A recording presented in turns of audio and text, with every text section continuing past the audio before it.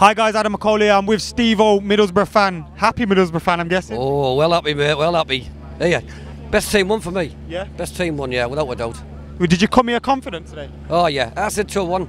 I said 2-1 to Boro, mate, all day long. But I honestly thought we'd beat them. I did. What was the key to your performance today and to the victory? The key, it was the defence. The defence were quality. They were solid at the back, and they had the wing backs going forward.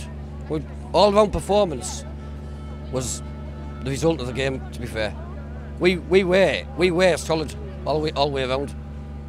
Obviously, Middlesbrough haven't been in the best of form recently. Beat Wolves at the weekend, 1 win in the last 4, and a few players were out there today. So, did you come into this just hoping for the best, or from the Manchester United scene, did you think we can do these? Like?